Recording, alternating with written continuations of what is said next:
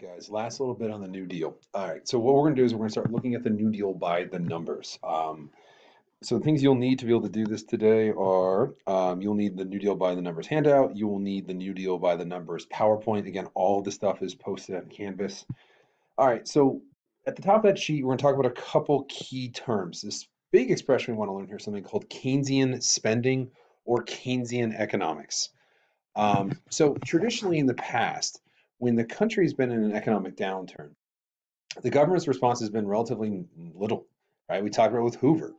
Um, he couldn't really cut taxes. He didn't believe in spending money. He didn't believe in welfare programs. But Keynesian economics is a little bit different. So what they basically argue is that the government can directly influence the demand for goods and services by altering tax policies and public expenditures. Oh, that's fancy sounding. Now, what does it actually mean? All right, cool. So the government can help to kind of shift or alter the economy of the country. How? Okay, one, they can cut taxes. How does that help? Well, you put more money in the hands of people, they'll spend it, and that pushes the economy up. Or, as we kind of talk about the WPA and the CCC and all those other programs, if the government spends more money, all right, and tries to kind of prop up the economy that way, right? So here's the thing: the expression that is often used to describe it, and I have it, the government can kickstart the economy by increasing spending, right? The expression that I was taught in high school was prime the pump, which I think is an old person thing to say, but the idea is you can't just kickstart. I'm going to use old man owner homeowner metaphor here. All right, so I can't just go grab my mower and start pulling on that string and get the engine going, right? Like that doesn't work that way. In order to get it fired up, I need to go and push the primer button, what feels like a million times, and then pull the string. So it gets the engine warmed up enough to start humming and I can start mowing my lawn. So if the government can prime the pump by spending money or putting more money in the hands of people, that can help drive the economy upwards. All right, so here's the thing. Does this work? Eh, and that's what we're going to get to, right? This has become a widely adopted uh, strategy by governments. We're looking again, I mentioned it before, I'll talk about it again. The stimulus package because of coronavirus of $2 trillion fits within this framework. We are going to basically try to put money in the hands of people that they will spend it. They'll keep companies afloat. They'll hire people, and that will lead to an economic recovery. All right. So the way we're going to study whether or not the Keynesian system works and whether or not the New Deal actually works is to start looking at things, statistics, right? So, first statistic you've got right here in front of you, government spending. So I broke it down to Hoover and Roosevelt. And now I'm not super worried about you writing down every year. Please don't do that. Save yourself the headache of that. But what we want to notice here is this, right? If the Depression started in 1929, at the very tail end, um, what's the trend we notice with spending? We see what that slight uptick in 30 and 31, but down in 32, we see it going down, which means the government is actually spending less. What does that mean to Keynesian economics? It means they're not doing Keynesian economics. Again, that makes sense. Hoover didn't believe in this stuff. He didn't believe in government intervention, so he's not spending the money. Now, if we look down at Roosevelt's New Deal, we start seeing the numbers climb every year for the most part. There's an upward trend, certainly. Yeah, it goes down from 36 to 37, but I mentioned before that's what we call the Roosevelt recession. Things got a little bit worse.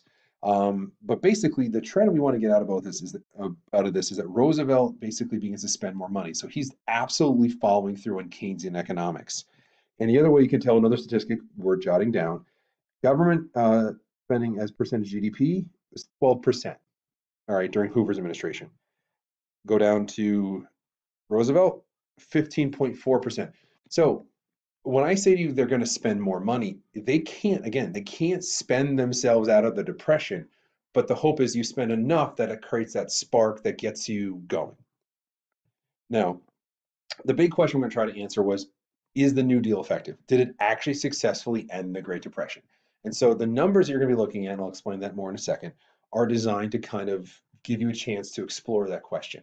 Now, you're going to want to be able to, how do you determine whether or not it was effective and worked? I gave you a bunch of different lenses and questions to use.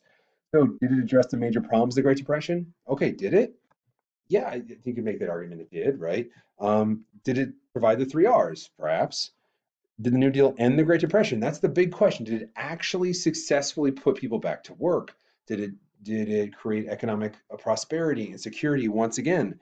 Um, so whatever lens, it could be this big, huge lens of like it saved the country from collapse, to something more specific, like did all these programs and all the spending put the US back on the right path economically? Um, Another thing that people often have criticized the New Deal for is it changed government for the worse. It got bigger. Some would argue it helped create what is now known as a welfare state. So again, the New Deal is a very complicated topic. It's for you to determine. All right. So here's what you want to do. There's a PowerPoint posted on Canvas. It's got 3 different statistical measures on how we can analyze the New Deal. Uh, Unemployment, GDP, debt. Those are, I think, the 3 numbers I gave you guys. And so again, you don't have to write down every number, but you want to write down kind of the trends so you can begin to make a strong, serious analysis on a couple of the things that we want to talk about. GDP. This one you're going to have to do the most math on. All right. GDP is the full gross domestic product, everything that we make in this country in a year, all the money that's generated, right? In theory, if things are going well, that number should climb 2 to 3% a year if things are going well. So if one year it's 100, the next year should be 103, and then after that 106, and then probably then 110. That's strong growth. So look at the GDP and you want to measure that. Let me also throw out this other idea before you look at it. Keep in mind, if it's supposed to be 3% a year, just because you get back to what GDP was 6 years, what it was 6 years ago, doesn't mean you've recovered. It actually means you're still kind of behind because you're supposed to get 3% a year. Make sense? All right, unemployment. In a strong economy, your unemployment should be between 5 to 6%. In a very good economy, you're in the fours. In the 1920s, we were in the threes. Presently, we'll see where we are later, but like we're just under 4 right now. I don't think for much longer. But the point is this: a strong economy is going to have an unemployment rate in the low single digits. Okay, well, look at the numbers and see what they tell you. And then national debt, right? Okay. You want to look at the total number, right? National debt matters, but what you really want to know is how much is that debt compared to our full GDP? Is it a huge percentage or a small percentage? If it's a small percentage, it's not that big a deal. All right, is the government spending what's propping up the economy, or is it just kind of pushing along lightly, gently, all right, like a light breeze? All right, and then here's what you want to do. You want at the bottom want to assess the New Deal. All right, you can pull in everything we've talked about.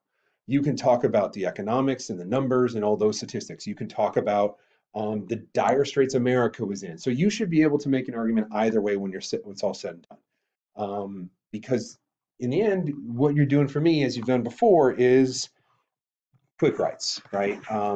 These are going to take on even more importance now that we know the AP exam is not the normal AP exam. We still don't know, based off the time I'm recording this, what it's going to be. But my inkling, it's going to be short quick writes and a bunch of them. So we need to get the practice in now, and we might as well start doing it now and getting comfortable with it and be able to fire these things out really quickly.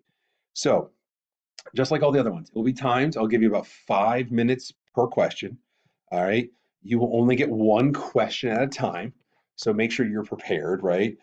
Before you start, you hit that start button. If you hit that start button and you don't have the stuff in front of you, or you haven't really thought about the different topics that we've discussed, that then you might not finish, right? You might be scrambling. So make sure that you go into it and treat it like a testing situation and really prepare, almost study, right? What am I going to cover? All right, things that are going to be included in your quick writes, the 3 R's. All right, the reforms and agencies, so the ones that we talked about for the elderly, the unemployed, the farmers, the banking industry, all that stuff, plus the stuff on your chart from first and second New Deal.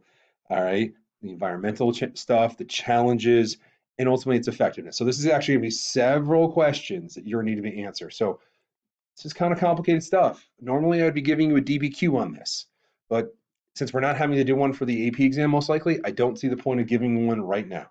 All right, so go ahead and start preparing yourself for your quick write. Make sure you look at those numbers. I want to stress this as well. I use the discussion board thing on Canvas that I mentioned before. I'll talk about it next week.